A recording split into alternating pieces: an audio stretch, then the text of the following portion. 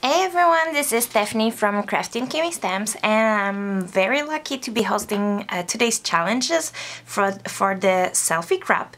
So I'm going to show you a very simple and quick and easy make and take on how to do some Polaroid frame all by yourselves without any specialized stencil or anything, because I think this is something that you can be very proud of doing and using as embellishments. So this is basically what we're going to do.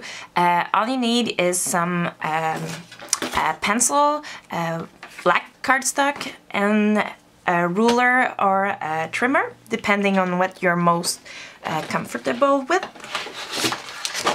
So here I'm going to be using a ruler.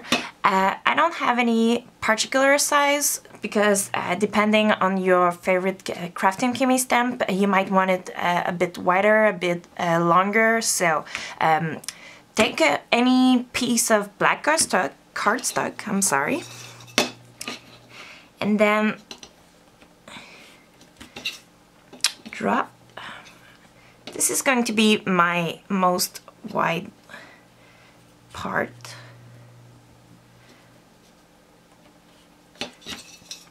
Okay, I really suck at using a ruler. I'm trying to do like the most basic thing, but I suck, I'm sorry. So you want to first trace your frame if you don't already have a small piece of paper. So you want to trace a frame in the shape of rectangle, and then what we're going to do is we're going to be tracing another smaller square inside our first rectangle. So we're going to be drawing the lines almost like if we're starting from the bottom, I'd say you can leave out a good inch from the bottom. Here we are.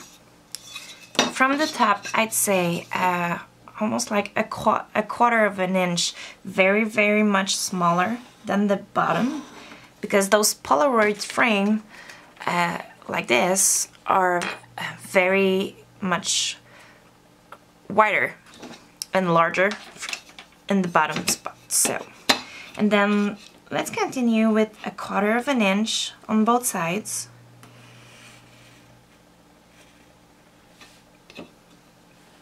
Tracing all the way down, and as you can see, we've created a smaller shape inside. So now it's time you take your sharp knife like this, and you're going to be cutting all the inside from the 4 quarters. So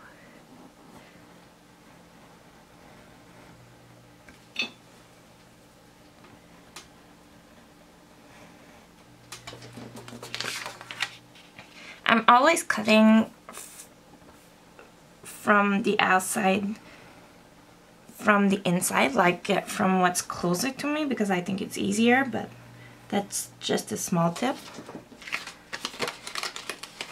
And now here we are,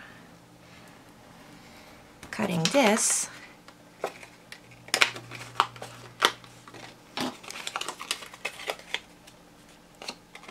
Removing this, and here we go. We have a Polaroid frame that you can be using on any of your favorite Kraftin Kimmie stamps. Like, for instance, for today we're going to show you another video on how to make a simple card, and I think you might be seeing this frame on this doll. So once again, this is Stephanie from Kraftin Kimmie Stamps, and I really hope you're going to be enjoying the make and takes today, and be sure to be playing with us on the challenges.